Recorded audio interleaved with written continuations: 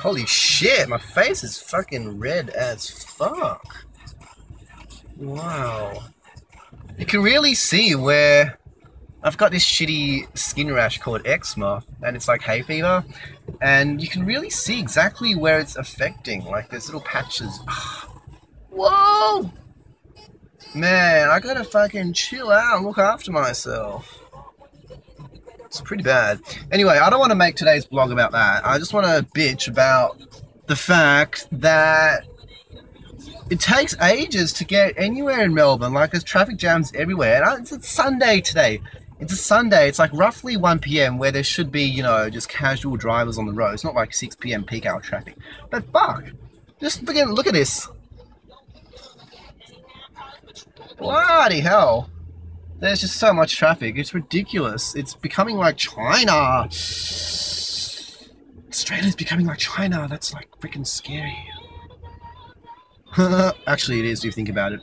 Well, it's nice weather today, so I figured I'm going to look after myself, because obviously I'm not looking after myself. That's why my body's erupting in these rashes.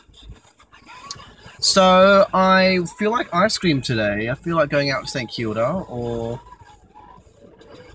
maybe South Yarra. I just want to go somewhere trendy where I can have an ice cream and just chill out and relax.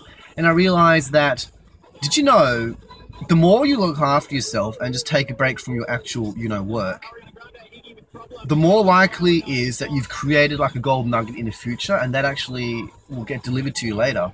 So instead of worrying about working to get results, you should just spend 1 or 2 days a week relaxing, and that will actually create something magical which is on its way. So it's like sending a magical parcel to yourself. Every time you have fun, you create a magical parcel and just gets sent down, and as long as you don't resist it, it will get given to you.